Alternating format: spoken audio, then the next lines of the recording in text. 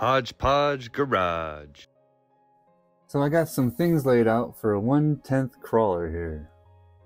So I've never done a 1/10 crawler. I've done a lot of different things, but a lot of different scales, but never a 1/10. You know what really grinds my gears? Is plastic gears. That's what really grinds. Opened up the axle and it's got some grease. So this one is good to go.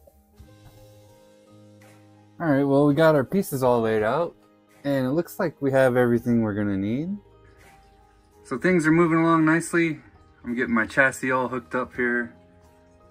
Motor, got the bumpers and the shock mounts, side skids.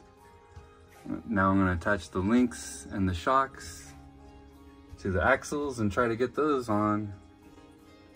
And once we get those on, we're looking good. We'll be styling. We pieced together our 1/10 crawler here. It's a hodgepodge of mix and match pieces, cheap things I got, and just spare parts. So here we have the gearbox with a 35 turn motor. Add some shocks and some high clearance links. The links actually go to a 1/8 scale truck, and so they do go out kind of far. They kick out a little bit. We got it up and running.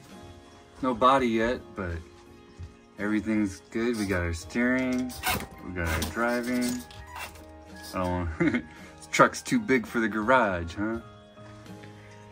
So I'm trying to get a body to fit this car. I got this guy here. And we're gonna try to just make a little tweak here and there to get it to fit properly. See what we can do. It's shaping up very nicely. I just gotta move the front tire back about 1 inch. Somehow I gotta figure that out. And then everything will line up perfect. Things seem to be sizing up just right. Look at that. We had to do some changes to make this body work though. So some of the things that we've done is we've changed the shocks to smaller shocks to lower it, give it a better scale look, and remove the shock towers on the back. And we kept the shock towers in the front. And we had to move the links. So the links were all kind of forward, and I moved it back here to get that inch that we needed. And it seemed to fit pretty darn close. Nothing's ever perfect, but pretty darn close now. So we're looking on mounting the body, and I'm gonna be using magnets for mounts. My first time doing magnets, and I secured them to the chassis, and I put some wax paper so when I glue them to the body, the magnets won't stick together by accident. All right, let's have a look at the truck here, how things are going. I glued in the posts, and they have the magnetic connections. So we've dropped the truck on. Catches pretty good. It's strong enough to hold the wheels well. It was last time I tried. Let's see. So there you go. But a little jiggle and it pops out. So I think that's strong enough like that. That's about a 2-inch drop, and the body held on pretty good. So I think the magnets are gonna be okay.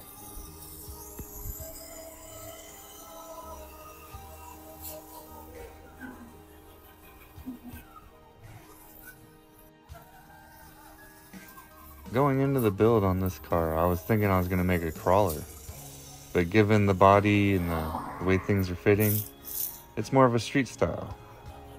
But if I ever want to switch it to a crawler, it'd be pretty easy to add some bigger shocks and bigger wheels, and it'd be a pretty good crawler. But for now, I'm just going to enjoy it like this.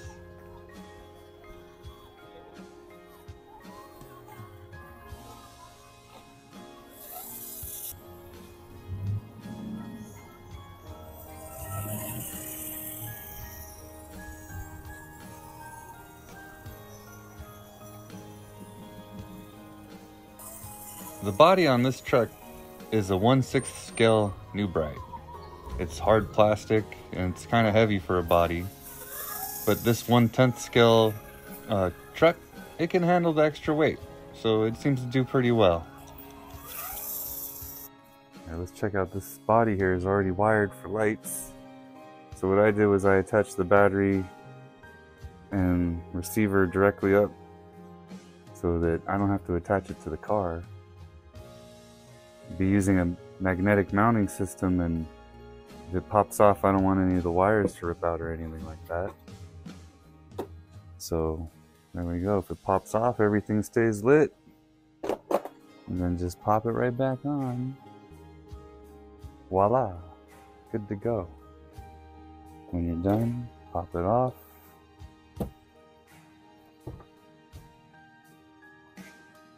There we go. Let there be light. Check it out at night, huh?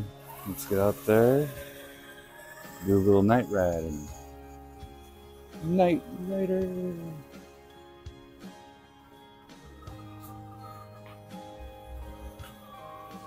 Got the turn signals working. Headlights.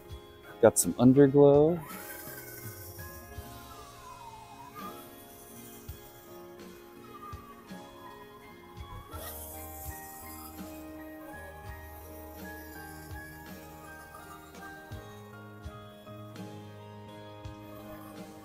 The lights really pop when you're driving out at night. I hooked the lights up to an extra receiver so I can use my channel 4 to turn them on and off whenever I want. I got the blue lights on the top. There's some blue lights on the headlights. And for the underglow, it's color changing. And those hook up to the channel 4. And then the rest go with the Dumbo Rc receiver. And so it'll have turning lights, driving lights, brake lights. And it's pretty cool.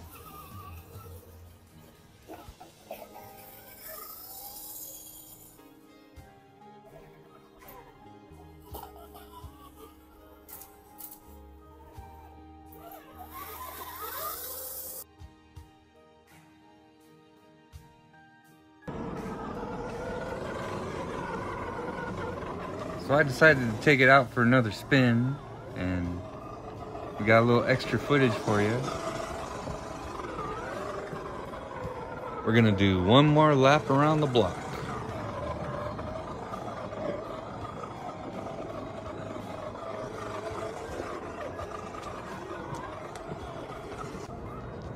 My neighbor has a cute little Japanese garden here, and it's fun to crawl through once in a while.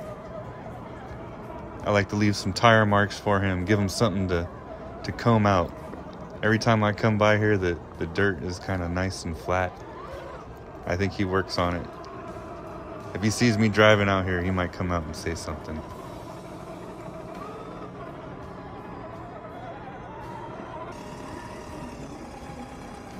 Watch out, we got a low bridge coming through.